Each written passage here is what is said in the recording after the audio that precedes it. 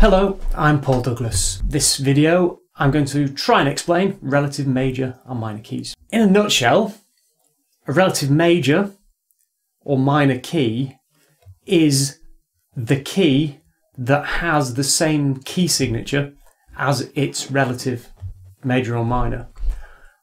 You may be saying, what on earth are you talking about? Well, let's try and break that down a little bit. So let's pick a key for an example. Let's pick D major. So if I play a D major scale,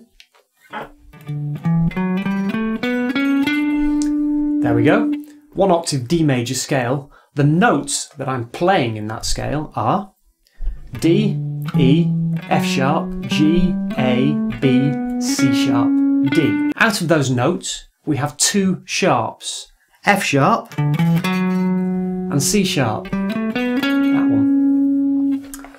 So the key signature for D major is F sharp and C sharp. Simple as that. Let's pick another key as an example, shall we? Let's pick F major. Okay, I'll play an F major scale.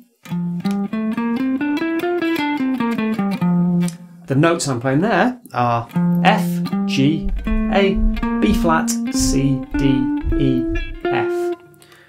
So the key signature for F major is 1 flat, which is B flat. So there we are. Every key has a key signature, and all that means is which sharps or flats are in that key. Now, we've been looking at major scales. Each one of those has a relative minor key. And the relative simply is the minor key that has the same sharps and flats in it as the major key. And there's a one-to-one relationship here, that each major scale has just 1 relative minor, each minor scale just has 1 relative major.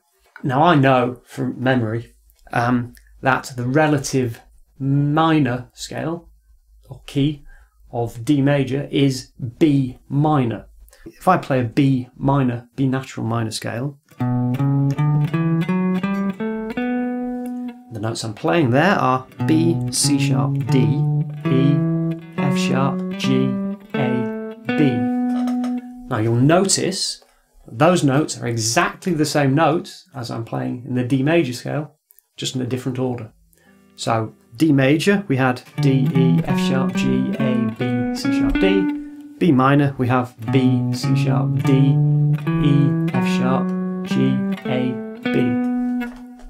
And indeed, if you played a D major scale pattern, but instead of starting on the D, you start on the B, you have the B minor scale there. So that is it. There is the relative minor is quite simply the minor key that has the same sharps and flats in it as the major key you're trying to find the relative of. Now, you may be saying, that's all very well, but do I really have to memorise every single relative minor for each relative major and vice versa? Well, no, you don't, because there's a very easy way to work out which is the relative minor of a particular major key. For example, the one we've just done, we've got D major. If you take the starting note of a D major scale, which is D, obviously, and if you just do this, if you go 1, 2, 3, if you go 3 frets down, you immediately have the relative minor key. So we know that D major, its relative minor is 1, 2, 3, B minor. And we can try that with some others just to test it out. So let's say E there, so an E major scale. If we want to find its relative minor, we've got to go 3 frets down, so 1, 2, 3, which is C sharp. C sharp minor.